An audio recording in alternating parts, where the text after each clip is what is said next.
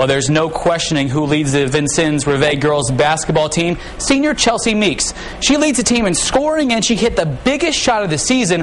Her three at the end of double overtime tied the game against Bar Rivet in the sectional championship game and later helped Rivet win the game. But as Sports 10's Rick Semler explains, the journey for Meeks hasn't always been smooth sailing. Moments after Vincennes Rivet won semi-state this past Saturday, you couldn't help but notice that point guard Chelsea Meeks' smile was a little bigger than everybody else's.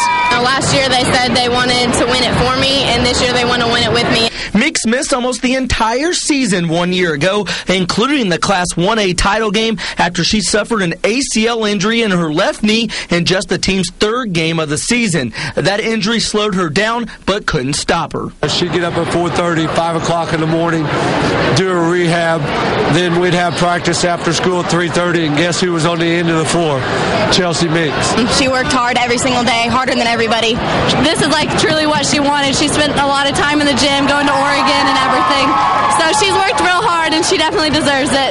She just refused not to get back to the level that she was before and play with these young ladies. While her teammates have the utmost respect for her, Meeks knows she wouldn't be where she is today without the encouragement and support from them. I think I have to thank the team. You know, they pushed me through everything this year and last year, and I just have to thank my team.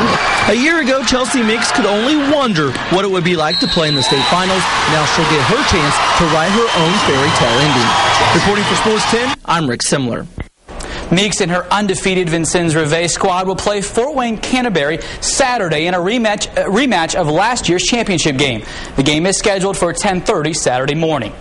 Now, Chelsea Meeks and 7 other girls basketball players in the Wabash Valley were honored today by Hoosier Basketball Magazine. The magazine selects the top 100 senior girl players in the state. It's an early step in picking the Indiana players for the Indiana-Kentucky All-Star Game. They picked Sam Cooper from Owen Valley, Stephanie Fugaraus from Lytton, Hillary Fox and Liz Horton from Bar Rivet. Also, Carolyn Kirkwood from North Knox, Chelsea Meeks again from Rivet, Caitlin Sweatman from Owen Valley, and Elise Weddle from Bloomfield. After the tournament this weekend, the list will be narrowed to 60, and those 60 names will be invited to the Senior Girls Workout March 14th at Marion College in Indianapolis.